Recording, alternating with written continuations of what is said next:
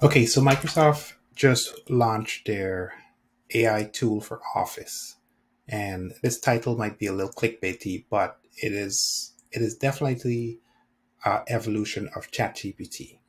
And in this video, I want to kind of talk about that and talk about some of the implications, not necessarily from a technology and a tool perspective, but about how I think this can improve your process if you're trying to do a business, work on sort of evolving the way that you think about producing content. And that's basically my goal with some of these generative AI type conversations that I'm kind of putting out there. So with that, I'll switch over. I'll give you the highlights about what it is that Microsoft is trying to accomplish. I'll give you my thoughts about it, and also once I do that, I'll show you some of the things that I think you should at least pay attention to, and then we'll kind of go from there. Thanks. Okay, so I figured before I go into this whole Microsoft Copilot thing, I want to make sure that everybody kind of understands what is the purpose of this whole Copilot. And because it's interesting, because Microsoft is actually reusing what I would consider a popular brand, right? Microsoft tends to do this. Like if a software or a brand or something gains some level of traction, then they try to spread that brand to every single tool, and that's kind of what they're doing here. So the true original Copilot is an actual tool. So I'm in my desktop here, I'm going to say a test Copilot OT, right? And then open up a file. I'll open up Visual Studio, a coding editor. Sorry.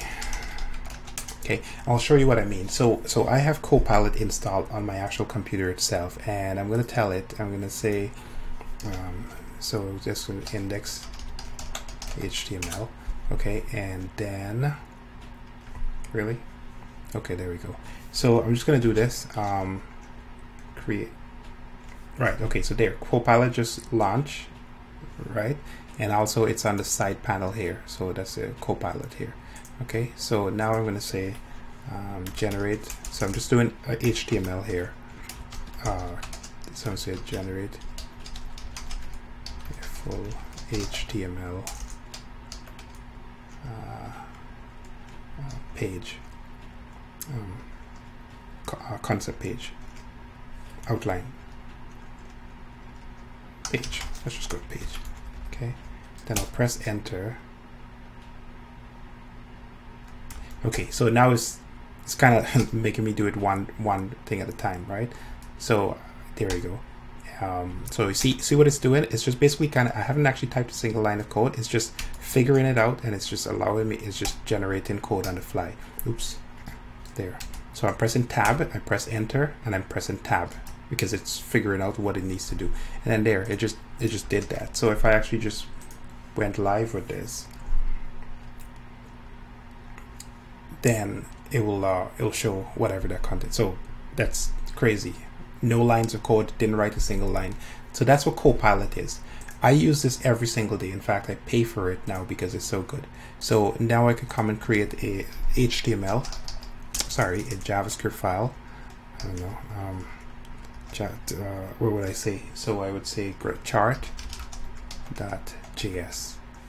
Let's just say, and then I would say in here, chart, a graph, a bar chart that shows the weather for the week. Okay, I've never done this before. I don't even know what it's going to do, but look at this, right? So now, interesting enough, it's not generating the entire code. It's just doing it piece by piece, right? So I have to kind of do this, but it's eventually it'll just get bolder, and it'll just keep, it's like, okay, I know what you're doing. So I'm just going to just keep thinking. Now, sometimes I think I've noticed since of recently it's doing this type of stuff where it's like it's pushing me to do line by line, but I think there's a setting that I could enable to let it kind of go a little more. The point is this, right? I have not written a single line of code. In fact, I don't even know how to write a chart library properly. Okay, and this is doing this for me just almost automatically. So I guess the question is, there's another way for me to enable the whole thing, but you get the idea, and that's the only point that I want to make. So the point is, that's what Copilot is. It's a artificial intelligence tool that runs in the background that allows you to kind of populate content at scale. I don't know why it's just doing it piece by piece, but anyway, that's beside the point. Sometimes it'll do an entire paragraph of code, basically. All right, so now that you got some kind of idea on what Copilot is from a coding standpoint, and this tool has been around, the Copilot tool has been around for about 2 years now. I've been using it for about a year or so, and it's gotten significantly better. My subscription recently got canceled because I got a GitHub corporate account and local account, and something happened, and when it did, for some reason it's only giving me line by line after that, which is a little annoying because normally it would give me a whole paragraph of code before. The point is, underneath the hood, Copilot is using, I'm going to forget the model name. It doesn't really matter what the model name is. The point is, it's actually using a version of Chat GPT in the background, like deep under the covers. They've been working on this for quite a while, because in Chat GPT, you could actually go and ask Chat GPT to write code. And I think I have a video I'm going to put out on that as well too. But more importantly, for this particular video, what I want to do is kind of just zoom in specifically on the Office sort of focus with adding sort of this Copilot type of application, and then sort of address what it really means for you if you're an Office user, or maybe you're not an Office user, but this might be a compelling reason to actually evaluate it, right? So first of all, like I said, it's all of the different Office suites. So they are very serious about integrating this into every single piece of software. In fact, this is what I would consider a paradigm shift in the way that we're going to be thinking about software, because no longer are you going to be required to know how to do the tasks. You just will need to know what to do, or not even know what to do, but your intent of what you would like to do, and you will have the artificial intelligence sort of help you with that content. And that's a big paradigm shift, right? So in other words, we've moved from in the olden days where you had to type in every single command and knowing every single command, to a place where you have basically screens where you have menus that you could say, I would like to view the file or insert something, or home menu, right? So more of a point and click type of deal, to obviously touch on the mobile and stuff like that, to now I don't even have to remember that for me to insert a picture, it's on the insert menu. I could just say, I'd like to insert a picture, just type it out. And the next thing, the obvious thing that's coming to that is, once this gets right, it's going to be voice input. So I could just say, hey, I would like to create a PowerPoint presentation for my X business that focuses on XYZ, and have it just create the whole PowerPoint and then tell it to adjust it to accordingly. That's coming. In fact, we're probably about a year, maybe less than that, from that type of stuff. So this is a really big deal, and it's not a gimmick anymore, or at least we're still in the draft format of it, but it's definitely moving at a rapid pace. And so anyway, so that's the goal here. Now, to be 100%, well, not 100% accurate, but closer to accuracy, it's not actually Chat GPT, right? So the way how Microsoft is doing this is that whenever you type something inside of here, right? So you say type, create me a PowerPoint presentation. What they're doing is they're sending it to their version of this Copilot type of thing. And all this is just a fancy way of saying it has access to your data in Microsoft Office context. And what it's going to do is going to go out sort of like to the model, in other words, ChatGPT, a version of it, and it's going to get that data, and then it's going to kind of combine that data with your own personal information so that it gives you something that's accurate and closer to you, right? So in other words, it's not giving you some random stuff that's on the internet, which is what ChatGPT generally would do. It's very hyper focused and very hyper tailored towards information that you already have in the system. So if you're an electrical company and you're doing electrical work and you did presentations to do proposal, and they will show you electrical stuff. If you are a marketer and you do marketing content, it'll show you, right? So that's the idea. So the goal is to really, really hyper focus the artificial intelligence, aka ChatGPT, closer to the work that you're actually doing as a professional or novice or student or whatever it is, right? That's the idea, and that's what I wanted to kind of make sure that you understand in this. So how does it work, and what is it that they're actually trying to do? Number one is They are, so for example, if I'm trying to send an email, this is Outlook. Nobody uses Outlook, but you know, there's people out there that uses Outlook in the business sense, right? So I'm trying to send an email, and what they've done is they've given you this window, and you could just kind of type in what you want. So this is just the, and then you click an insert, right? So before this, there was a box that you could actually type in exactly what is it that you're looking for, and then from there it would just insert it into the message, and or you could say regenerate not a description, and it'll do that, right? It'll just keep generating content. The one that's most exciting for me, actually, well, second maybe to Teams, which I'll talk about in a bit, is PowerPoint. And the reason why I do PowerPoints every single week, and honestly, PowerPoint is, I wouldn't say it's my favorite tool, but it's definitely my favorite way of conveying ideas. Now that's ironic because I'm actually using OneNote to do what I generally would do in PowerPoint. But the truth is, like, these videos are not necessarily, in my opinion, designed to be like presentation wise. So I don't think of it as a presentation per se. However, I've been using one feature very specifically in PowerPoint, and I'll just show you very quickly. It's called the early primitive version of this PowerPoint. So if you notice on the right hand side here, there's this Copilot thing. So this is the thing that I normally do every single week. Okay, I come in here, I put a title, and I say I'm going to be showing how AI works, right? The future of AI. And then I'll create a new slide, and then I'm going to say why AI. Okay, and then so I'm going to say what is, oh my god,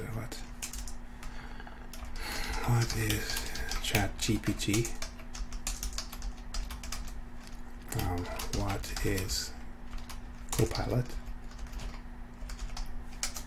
What is Midjourney? Midjourney is another AI tool or whatever. And then I do this. I come here and I click on design, and I click on designer every week, and it gives me some ideas, and I'm like, these looks too basic. This one, right? It's okay. It's not necessarily the best, but it just allows me to put some styling onto it. Or I do this, right? And then I move on to the next slide. I do that every single week. So, or I'll go on the internet as an example. I'll just say AI images.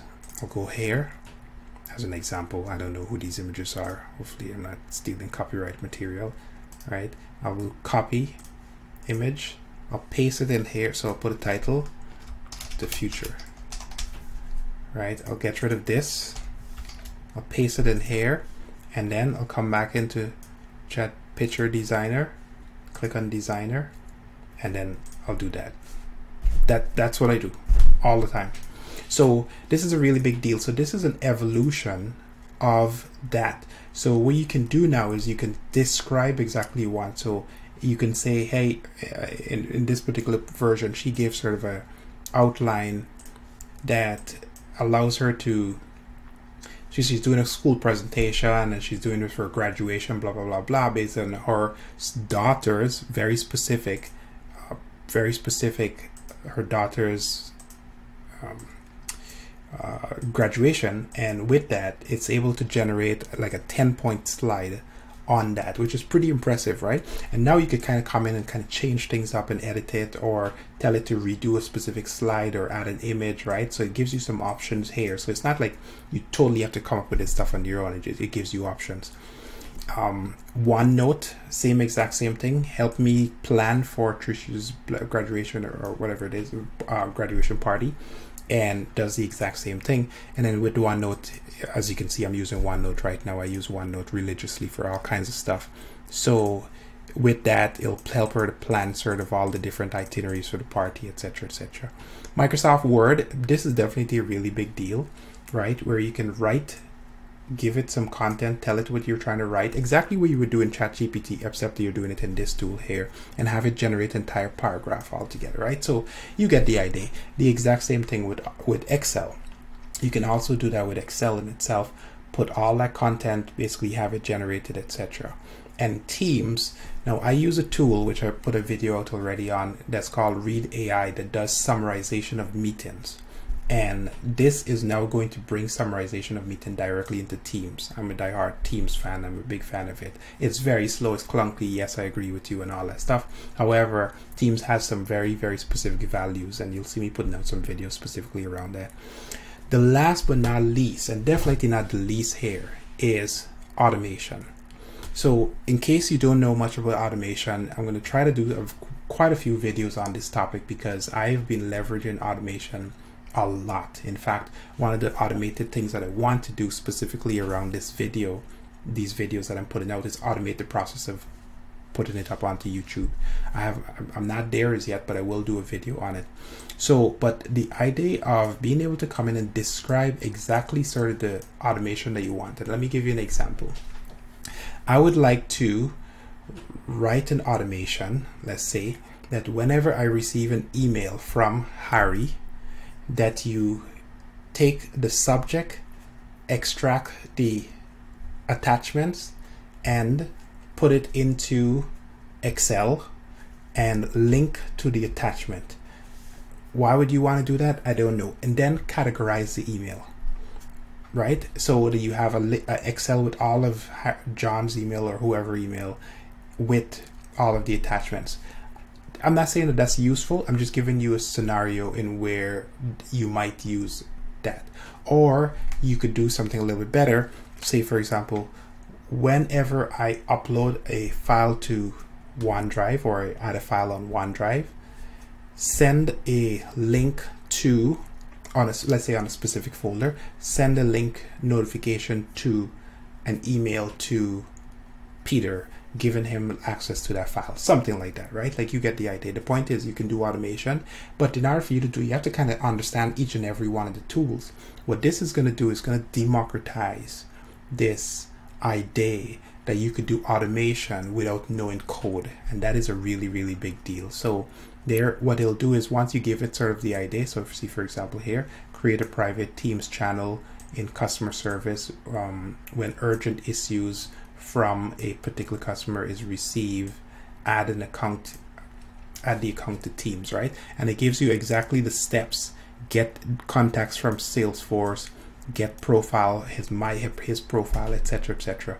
And it keeps going through and it'll give you the suggestion. So this is a really, really big deal. In fact, if every single thing else was gimmicky to you, you should not be taking this specific thing seriously. There's quite a few automation tools that are out there. Microsoft has their own version. It's called Flow.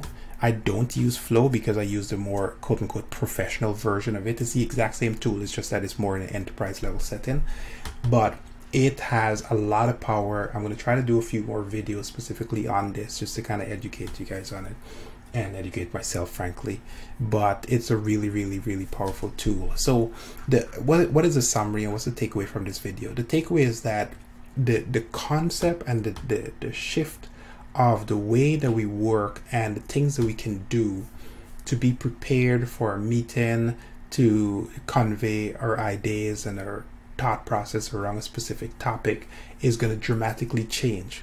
What I would consider, I would classify it as, we were doing sort of the primitive caveman manual way of doing things, where we had to like light our own fire and doing all that kind of stuff, to now you have sort of a stove where you just turn on the burner, right? Like, you don't even think about how do I get a fire, because you don't need it. You just turn on the burner and on your stove, right? And that's it.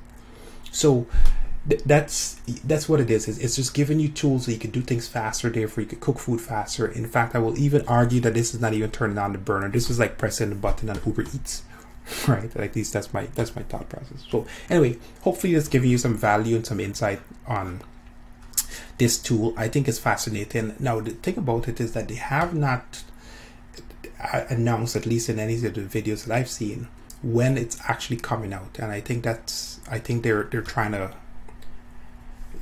this is a lot of marketing stuff. We'll see how it actually happens in real life, but stay tuned for that. So when it actually gets launched and I get access to it, I'm going to put out a video specifically around it. Thank you.